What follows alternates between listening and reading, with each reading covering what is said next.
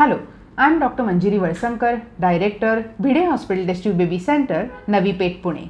Today, let us discuss one very important and a relevant question in test tube baby. When should a patient stop IVF treatment?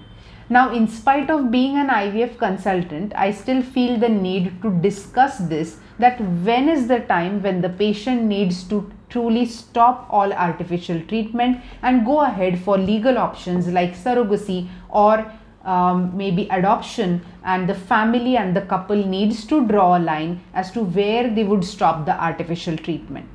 Now, though we understand that up to 6 times ovarian stimulation is allowed as per various data, researches and experiences, so not more than 6 IVF cycles are definitely indicated, because it might compromise the safety and the efficacy of the procedure, and more than 6 times stimulating the patient with artificial hormones might invite a chance of ovarian cancer, though it is the rarest of the possibility.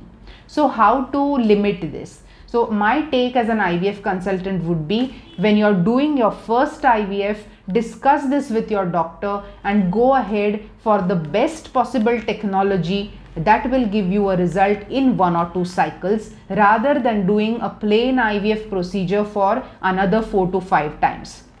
If you choose the best technology, it is always better to get the results faster and to come out of this entire emotional turmoil of failures of IVF cycles. Thank you.